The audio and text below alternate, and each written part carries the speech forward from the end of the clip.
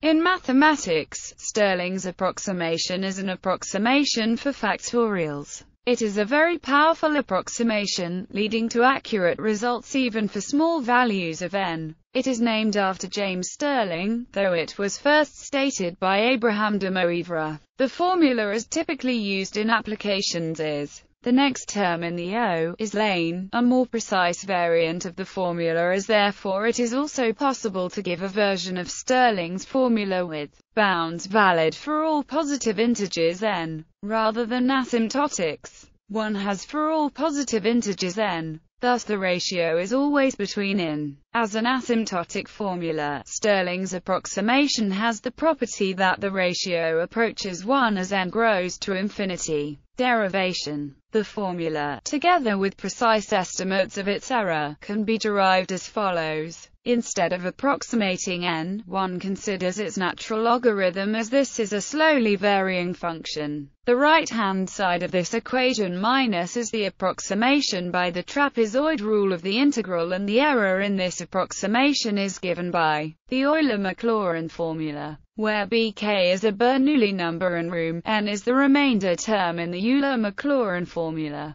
Take limits to find that denote this limit by y. Because the remainder room n in the Euler-Maclaurin formula satisfies where we use big O notation, combining the equations above yields the approximation formula in its logarithmic form. Taking the exponential of both sides, and choosing any positive integer m, we get a formula involving an unknown quantity a. For m equals 1, the formula as the quantity a can be found by taking the limit on both sides as n tends to infinity and using Wallis product, which shows that.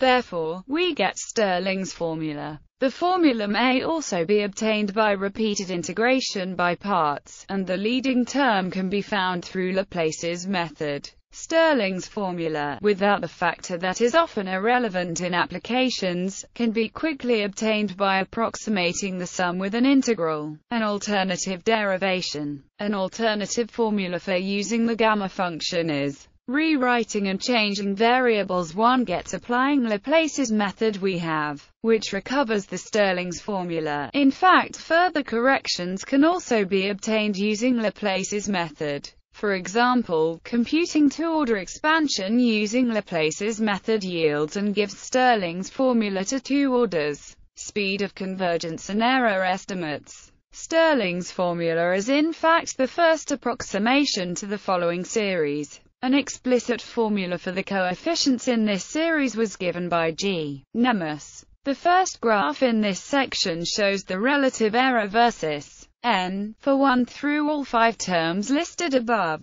As n infinity, the error in the truncated series is asymptotically equal to the first omitted term. This is an example of an asymptotic expansion. It is not a convergent series. For any particular value of n, there are only so many terms of the series that improve accuracy, after which point accuracy actually gets worse. This is shown in the next graph, which shows the relative error versus the number of terms in the series, for larger numbers of terms. More precisely, let S be the Stirling series to T terms evaluated at n. The graphs show which, when small, is essentially the relative error. Writing Stirling's series in the form, it is known that the error in truncating the series is always of the same sign and at most the same magnitude as the first omitted term. More precise bounds, due to Robbins, valid for all positive integers n are Stirling's formula for the gamma function, for all positive integers, where gamma denotes the gamma function. However, the gamma function, unlike the factorial, is more broadly defined for all complex numbers other than non-positive integers. Nevertheless, Stirling's formula may still be applied. If r greater than 0, then repeated integration by parts gives where Bn is the nth Bernoulli number. The formula is valid for z large enough in absolute value when arg less than pi minus epsilon, where epsilon is positive, with an error term of when the first m terms are used. The corresponding approximation may now be written. A further application of this asymptotic expansion is for complex argument z with constant r.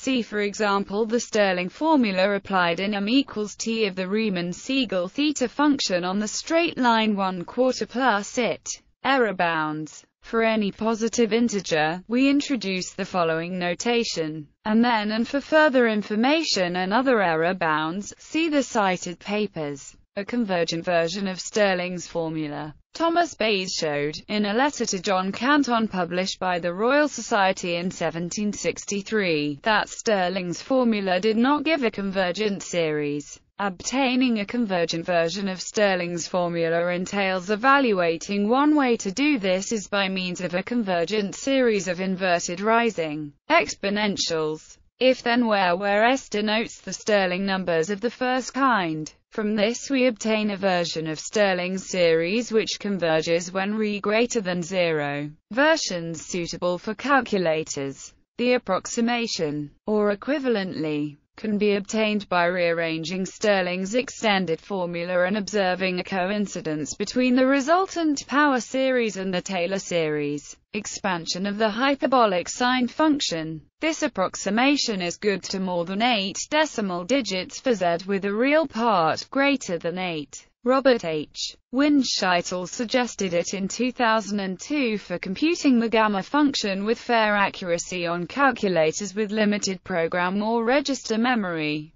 Gergo-Nemes proposed in 2007 an approximation which gives the same number of exact digits as the Windscheitel approximation but is much simpler. Or equivalently, an alternative approximation for lane n was also given by Srinivasa Ramanujan. History. The formula was first discovered by Abraham de Moivre in the form de Moivre gave an expression for the constant in terms of its natural logarithm. Stirling's contribution consisted of showing that the constant is